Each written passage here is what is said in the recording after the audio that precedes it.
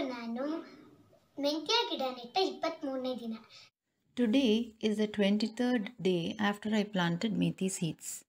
ನಾನು ಮೆಂತ್ಯ ಗಿಡದ ಜೊತೆನೆ ಆಲೂಗೆಡ್ಡೆ ಗಿಡನೂ ನೆಟ್ಟಿದ್ದೆ. I had planted potato along with methi seeds. ಅದನ್ನ ಮೆಂತ್ಯ ಗಿಡಕ್ಕೆ ಬರೀ ಕಾಳು ಹಾಕಿದ್ದೆ. ಆಲೂಗೆಡ್ಡೆ ಗಿಡಕ್ಕೆ ಮೊಳಕೆ ಬಂದಿರೋ ಜಾಗನ ಕಟ್ ಮಾಡಿ ಮಣ್ಣಲ್ಲಿ ಎರಡನ್ನೂ ಹಾಕಿ ದಿನ ಬಿಸಿಲಲ್ಲಿ ಇಡ್ತಿದ್ದೆ, ನೀರು ಹಾಕ್ತಿದ್ದೆ.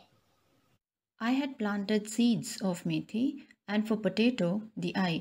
I kept both in sunlight, watered them every day. ಮೆಂತ್ಯ ಗಿಡ 7 ದಿನಕ್ಕೆ ಮೊಳಕೆ ಬಂತು, ಮತ್ತೆ 4 ದಿನ ಆದ ತಕ್ಷಣ ಚಿಕ್ಕ ಚಿಕ್ಕ ಎಲೆಗಳು ಬರೋದಕ್ಕೆ ಸ್ಟಾರ್ಟ್ ಆಯಿತು. Methi seeds sprouted in 2 days and within 4 days leaves were grown. ಆದರೆ ಆಲೂಗೆಡ್ಡೆ ಗಿಡದಲ್ಲಿ ಏನೂ ಚೇಂಜಸ್ ಕಾಣಲಿಲ್ಲ. ಸ್ವಲ್ಪ ದಿನಕ್ಕೆ ಅದು ಮಣ್ಣಲ್ಲೇ ಮಣ್ಣಾಗೋಯಿತು. But there were no changes in the potato.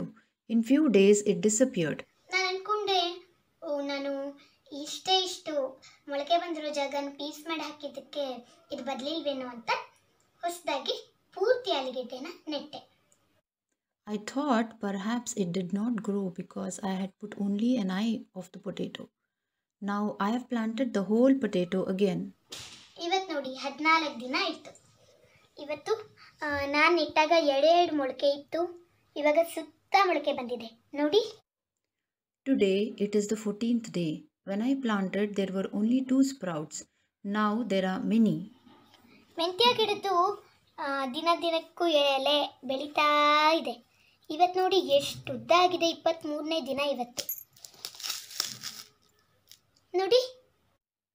Methi has grown very tall with many leaves.